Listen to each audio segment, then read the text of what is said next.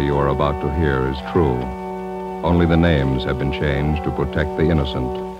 Fatima Cigarettes, best of all long cigarettes, brings you Dragnet.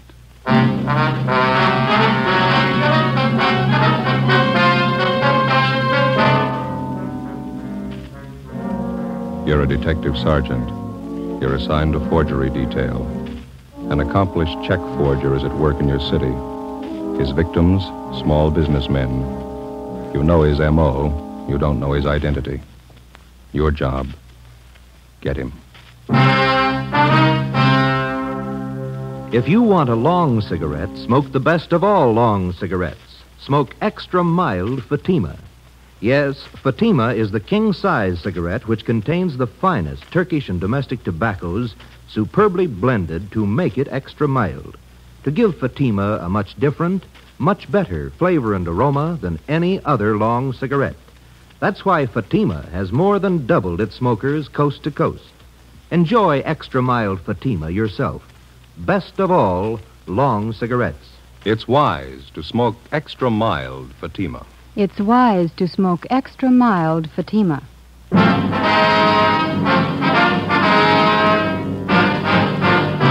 Dragnet, the documented drama of an actual crime.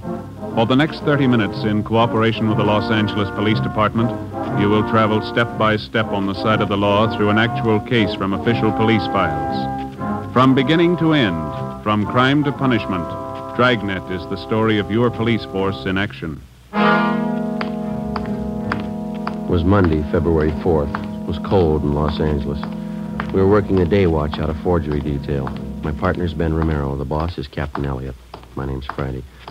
I was on the way home from the office, and it was 8:25 p.m. when I got to Collis Avenue. Number 4656. Joseph, is that you? Yeah, Ma. We're in the living room. We have company. Oh, is that so? Hello, Joe. Well. You remember Mary Fowler, don't you, Joseph? I sure do. How are you, Miss Fowler? Just fine, Joe, thank you. Doing some shopping out this way and thought I'd stop by and have a cup of tea with your mother. Well, it's good to see you. How are things in the old neighborhood, huh? Oh, pretty much the same. Oh, Miss Daly, remember her? Mm-hmm. Finally died. Oh. I suppose it was for the best, though. I was just telling your mother.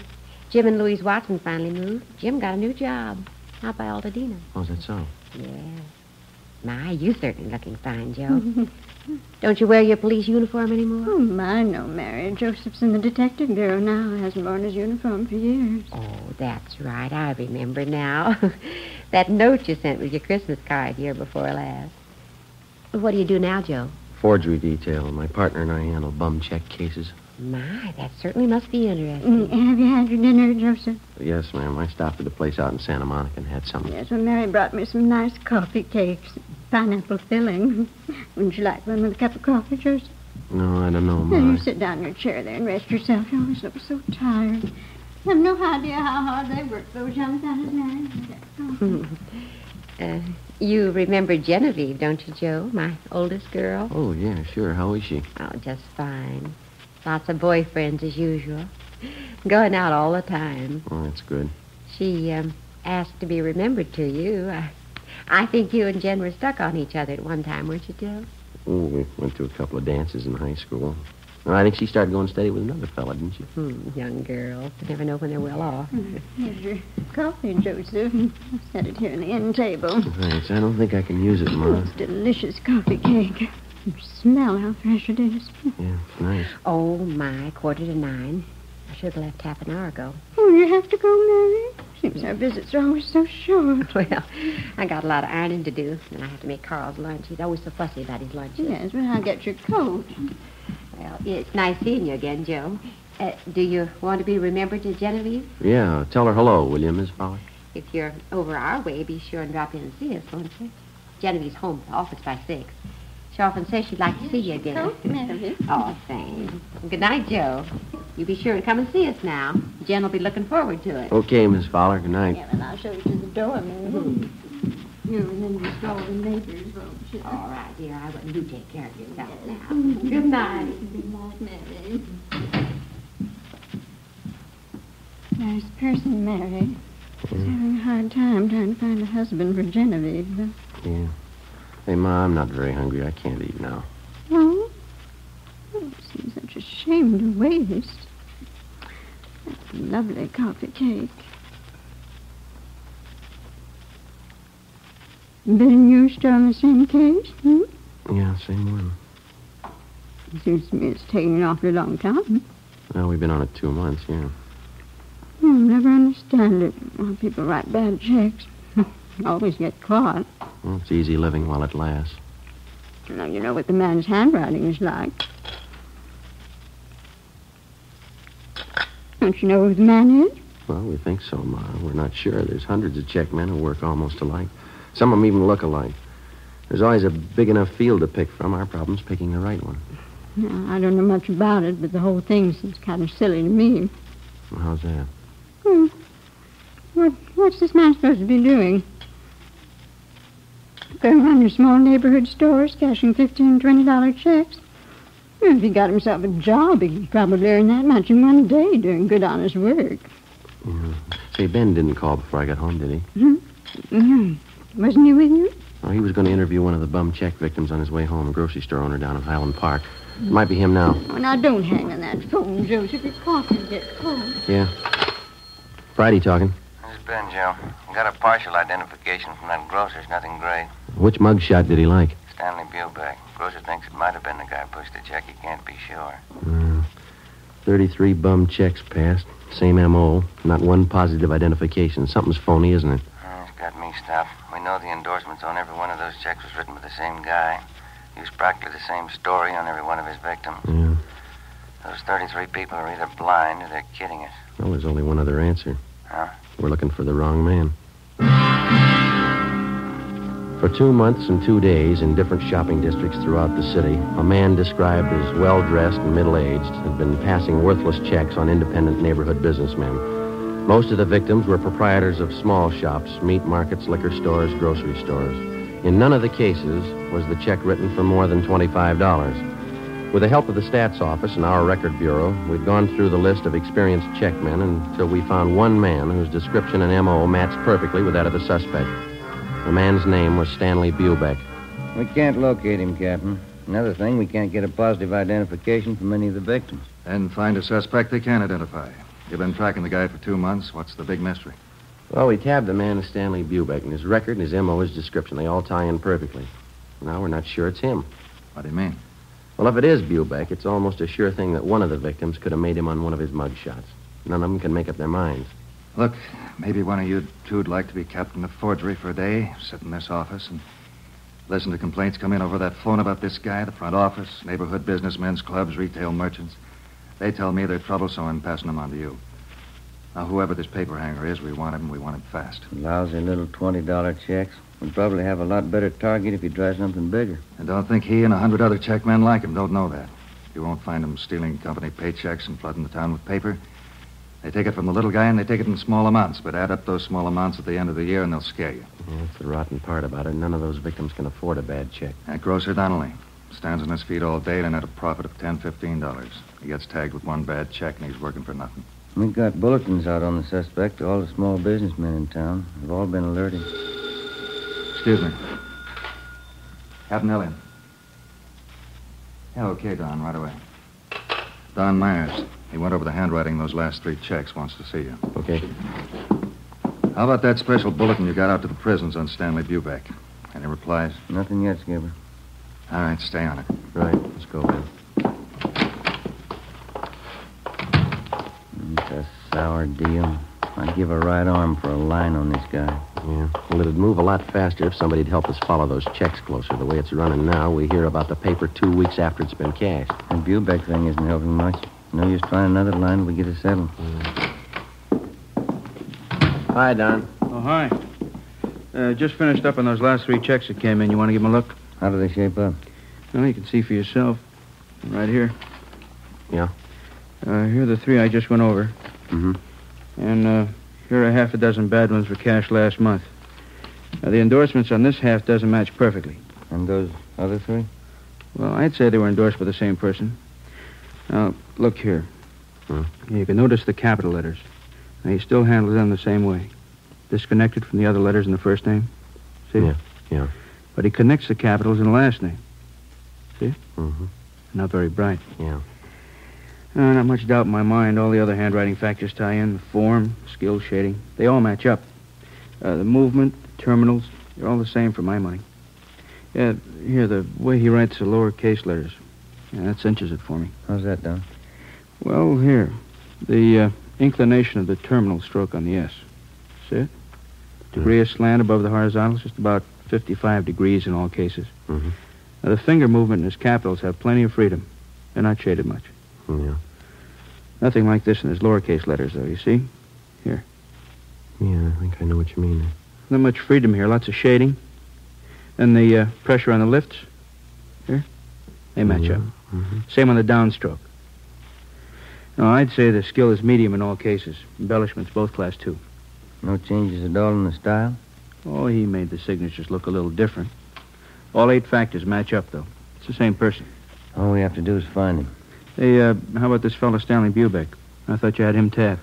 Now, we're not too sure about him, but it's the only line we got to work on, so it'll have to do for now. Mm-hmm. Romero, the man in the office to see you and Joe. Name's Loomis. Right, Fred. Be there in a minute. Okay. Well, thanks, Don. We'll check you later, huh? Sure, okay. See you. Let's go, Ben.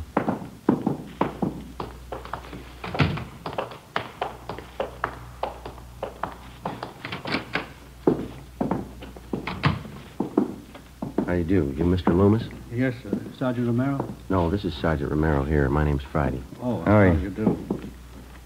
What can we do for you? It's about these checks, Sergeant. These right here. Well?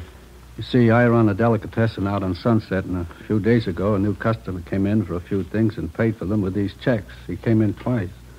Yeah, go ahead. Well, I got the checks back today. They're no good. I tried to look up the man at the address he gave, but there's no such address. Mm-hmm. You can see, one's for $15, the other one's for $20. Yeah. Reason I asked for you men is because I know the man who runs the drugstore across the street, George Holmquist. He had some bad checks about a month ago. He said you took care of him. Oh, yeah, I remember. Do you recall the man who passed these checks, Mr. Loomis? Yes, I think I do. He told me he was new in the neighborhood and he was looking for a place to trade. Well, I guess we're all anxious for new business. I took the checks. You got those mug shots there, Ben? Well, yeah. Here we are. Thank you. How about these men, Mr. Loomis? Any of them look anything like the person who passed the checks on you? No. Let's see. This one, yes, it does look like the man in a way. I don't know if I could be absolutely sure. Stanley Bubeck, same M.O. Beg your pardon? Well, it looks like you're stuck with a couple of bad ones, Mr. Loomis. Probably the same man who passed checks on your druggist friend. We're doing everything we can to run this man down. But what about the checks? Isn't there anything I can do about them? No, sir, I'm sorry. Not right now. We would like to have you make out a crime report, if you will, and would you leave these checks with us? Yeah. Friday, Romero. Here's us, Mr. Loomis. This just came in for you. Reply from Salt Lake City, Utah on that bulletin you sent out on Stanley Bubeck. Yeah. He's been in jail for 5 months. We sent a request to Salt Lake asking him to question Stanley Bubeck if he knew of any forger who matched his description or used his M.O. Bubeck could tell us nothing. Wednesday, February 6th. We threw away the results of 2 months of investigation. We went back and started from the beginning. Despite all precautions and warnings, the checks kept coming in at the rate of half a dozen a week. The same M.O. was used. The same handwriting showed up in the signatures on the checks. Again, with the help of the staff and the statistician's office and the record bureau, we waded through hundreds of names of known checkmen and compiled a new list of 38 possible suspects. Each one fitted the general description of the forger. Each one, at some time in his forgery career, had used the same general method of operation. Well, after days of legwork, we finally boiled down the list of possibles to 3 names: George Roberts, James Young, and a Harry L. Johansson. We got out a flyer to all the small businessmen in the areas where the forger operated. Another week passed. The worthless checks kept showing up at the rate of 2 and 3 a day. On February 21st, Ben and I answered a call from a druggist in the Echo Park district. He bought some toothpaste and a carton of cigarettes, Sergeant. Asked me to cash a $20 check for him. Did you ever see the man before, sir? No, he gave me the same old story about being new in the neighborhood. That's when I remembered that police bulletin the department sent me. Mm-hmm. Do you still have that bulletin? No, I looked it over, and then I guess it got mislaid. I wonder if you'd mind taking a look at these pictures here. Not at all. These right here. Mm-hmm. Sure. This one right on top, that's the man. You sure? I am. It only happened a few hours ago. Do you know who he is? Harry L. Johansson, that's the name we have on him. It doesn't mean anything to me. He got real huffy when I wouldn't take his check. Stalked right out of the store. Very suspicious. Did you follow him? No, I told Ralph, my clerk, to follow him. Ralph, Yeah, Mr. Butler? you want to tell these officers about that man this morning? Oh, I followed him down the street for a block and then turned the corner. That's where I lost him. It's too bad. Yeah, all I got was a license number.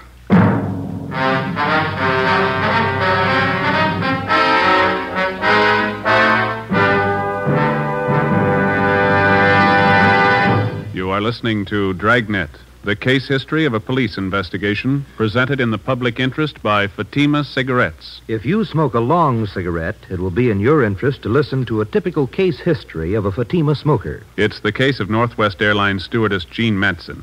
You'll see her picture in leading magazines this week. Now, her actual signed statement. There's one thing I really look forward to after a long flight. A good, mild smoke. That's why I prefer king-size Fatima. It's milder than any other long cigarette I've tried. Yes, I agree it's wise to smoke extra mild Fatima. And so do more and more smokers every day. Actual figures show extra mild Fatima has more than doubled its smokers coast to coast. So enjoy extra mild Fatima yourself. The king-size cigarette, which contains the finest Turkish and domestic tobaccos, superbly blended to make it extra mild. You will prefer Fatima's much different, much better flavor and aroma. You will agree. It's wise to smoke extra mild Fatima. It's wise to smoke extra mild Fatima. Best of all, long cigarettes.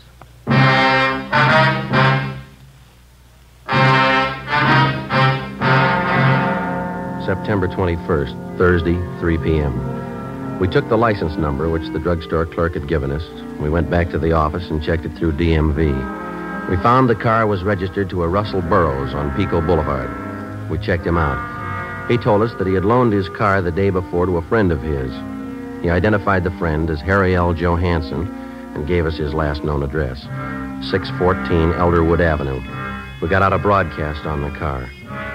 The Elderwood Avenue address turned out to be a single-story wooden frame house in the southern part of the city on the edge of the industrial district.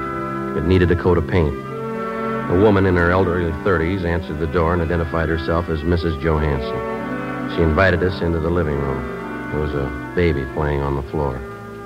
I don't expect my husband home for another 2 weeks, Sergeant. He's a cosmetic salesman. Travels all over the western states. When did he leave on this last trip, Mrs. Johansson? The first of the month.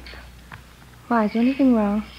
What's the name of the cosmetics company that your husband works for? Harrington Universal. Offices are down on East Main. Mm-hmm. Do you know a friend of your husband's named Russell Burroughs? Yes, I do. He's kind of a friend of the family. Please, Sergeant, if there's anything wrong, I ought to know. We talked to Mr. Burroughs this afternoon. He told us your husband's in town. Burroughs loaned him his car. Harry? That's silly. He's still on the road. He'd certainly let me know if he was coming back early. You sure of that, ma'am? Would you excuse me a minute, Sergeant? I'll have to put the baby to bed. Certainly, ma'am. Come on, Bonnie. I'll be back in a minute. Kind of a funny setup, isn't it? How do you mean? Well, if Johansson's pushing bum checks, the money isn't going into his home here. Wife doesn't act like she knows anything. Seems cooperative. Afraid we're going to have to level with her if we're going to find out anything, huh? Mm-hmm. You sure got a cute little girl. I'm sorry, Sergeant. It's perfectly all right. Just a few more questions. Is it possible that your husband could be in town and you might not know it? I mean, could he be staying with a friend or some relatives? No, if Harry was in town, he'd come home. Why would he stay with anyone else? When did you last hear from your husband? Last week. He wrote from San Francisco. The letter's right there on the mantel. Oh, huh. Well, besides that letter, do you have any other samples of your husband's handwriting around the house? Well, I think so, yes. Where did you say you were from? Central Division, Forgery Detail. You investigate checks, bad checks. Yes, ma'am, that's right. And you know about my husband. His prison record, yes. Harry promised me he was through with all that. He gave me his word. Sorry, ma'am. About a month ago, he had some extra money.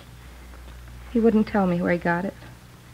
Look, Sergeant, maybe you've made a mistake. Maybe it's not Harry at all. You're not sure, are you?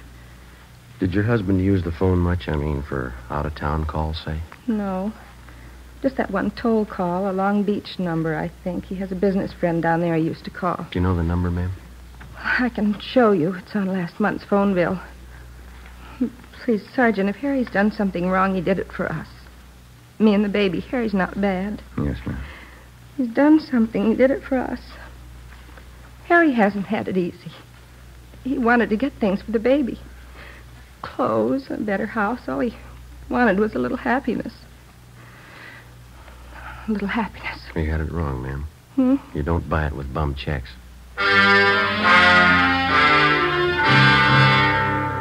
Before we left Mrs. Johansson, we called and had a stakeout placed on the house, and then we got a sample of her husband's handwriting and the Long Beach telephone number that he was in the habit of calling. The next morning, Don Myers in handwriting compared Harry Johansson's letter with the signatures on the worthless checks. It matched. We called the Harrington Universal Cosmetics Company. They never heard of Harry Johansson. We called that Long Beach phone number. A woman answered and gave us the address where the telephone was installed. Turned out to be a swanky, modern apartment house. In apartment 18, we interviewed a good-looking brunette. She identified herself as Harry Johansson's common-law wife. She was well-dressed, and the apartment was richly furnished. What's it all about? What do you want, Harry? Police business. You know where he is? Well, what's he done? Do you know where he is? He drove into Hollywood this morning. Might be back tonight. I don't know for sure. Is this your apartment? Yeah. Mine and Harry's. You're sure that Johansson's not here now? Of course I'm sure. Why? Well, and you won't mind if we come in and look around, huh? I have a right to know what it's all about. Johansson's wanted for forgery. Now, if you want to get involved, you help him hide out. No, I'm not asking for that kind of trouble. Go ahead and look. Take the bedroom, will you, Ben? Right.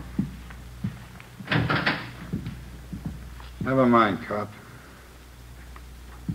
Thanks for the help, honey. I don't want any part of your troubles, Harry. I didn't know a thing about it, officer. Ben? Yeah. You better come along, too, lady. Well, tell him, Harry. I don't know what it's about. What's the idea of getting me mixed up in this? How do you think I was paying for this place? Taking you out and buying us clothes for you. I don't want any part of it. 3-room apartment, a couple of dresses. That's all he ever got me. You got no complaints, lady. Huh? That's more than he bought his kids. 1 p.m. Friday. Ben and I took Harry Johansson to the county jail where he was booked for suspicion of forgery. We called Mrs. Johansson and notified her. She immediately contacted friends and relatives and raised enough money for a writ to have her husband released from jail. 3 days later, Johansson was arraigned and a date set for his preliminary hearing. After the arraignment, Ben and I took him back to the county jail for rebooking. I'd like to ask you a question, Johansson. Yeah? You got any money of your own left? Why don't you stick to your own business, copper? That family of yours is having a pretty rough time. Your wife borrowed every cent she could find to bail you out. Now, what's she going to live on? She got relatives. No, there's the elevator. Come on, Johansson.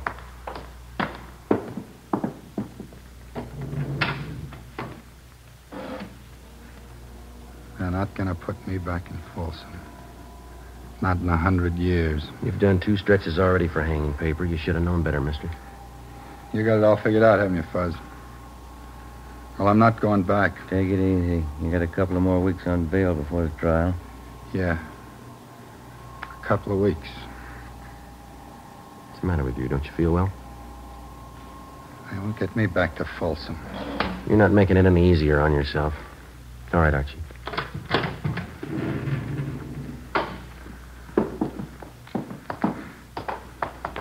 Don't you cops understand? I hate it. Every lousy bit of it. I'm not going back to Folsom. I'm not going back. Now, do you understand? It's a good idea, mister. You remember that when you get out.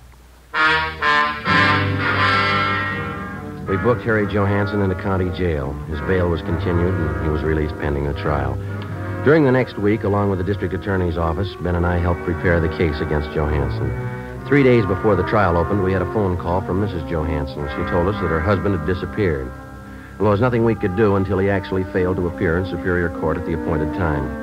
On Monday, April 3rd, the case of the State versus Harry L. Johansson officially opened. The defendant failed to show. A bench warrant was immediately issued, and we got out a broadcast and an APB on the suspect. Stakeouts were placed in his house and at the apartment of his common-law wife. 2 days passed. No sign of him. Nothing, Joe. Bumley just checked it out. Yeah. How about those 2 ex-con pals of Johansson's? Did you check with them? Yeah, nothing there. I don't see how I can last out much longer. One suit of clothes, no money. You still got a checkbook. When did the skipper say he was coming back? On 7:30 tonight. 7:15 now. I'll get it. Forgery, Friday. Joseph, this is your mother. Oh, yeah. Hi, Ma. I forgot to tell you when you called earlier. You're supposed to be home tonight by 8 o'clock. What's that, Ma? Mary Fowler, she's coming over to visit tonight, and Genevieve's coming with her. Yeah, well, look, will you try to explain to them that I'm working and I can't get away, huh? Well, all right, Joseph, I'll try. If I possibly can, I'll try to make it home by 10. Will that be all right? All right, Joseph, I'll see what I can do. Genevieve's going to be disappointed. Yeah. If I'm later than that, don't wait up for me, huh? Yes, all right then. Bye, Ma. Yes. Bye, Joseph. Oh, hi, Skipper. The call just came in. Yeah? They found Johansson. Captain Elliott, Ben, and I drove out the highway to the Tahunga Wash. We turned off and headed into the Mount Gleason area. Captain Elliott directed us onto a dirt road. Halfway up one of the mountains, we spotted a group of cars pulled off on the shoulder of the road. We parked behind them, got out, and started over. Who found the car, Skipper? One of the people living back in the hills spotted it on his way home from work. Mm-hmm. Coroner got here in a hurry. Yeah. Hi, Dave. Oh, how you doing, Joe? Captain Elliott. How long's he been dead? Since last night, I figure. Come on over. Yeah. You talked to the man who found Johansson's body, Dave? Yeah, he didn't touch a thing. What'd you find? Powder burns on the temple, powder on the hands. Boys from homicide found the note. It's on the seat right next to him. Here it is, here. It's been checked. Yeah, thanks. All ties in, huh, Dave? Pretty tight, yeah. Gene Bechtel from homicide wants to talk to you, Captain. Okay, be right back, Joe. Right. Who do you address the note to, Joe? His wife? No, the girlfriend. Look what he wrote it on. Yeah, blank check.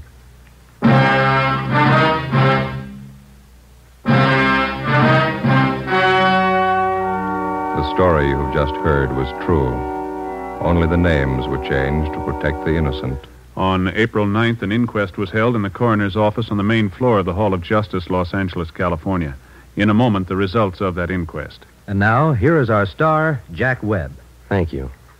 The working detective comes in contact with many people in his daily tour of duty, people who are willing to cooperate and those who won't even try.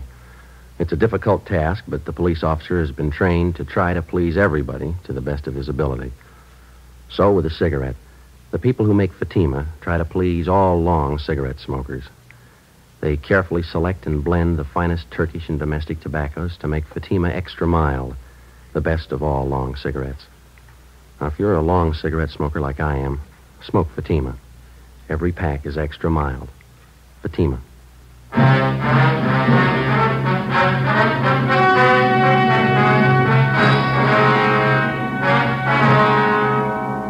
On April 9th, the coroner's jury returned a verdict that the death of Harry L. Johansson was caused by a gunshot wound in the head, self-inflicted.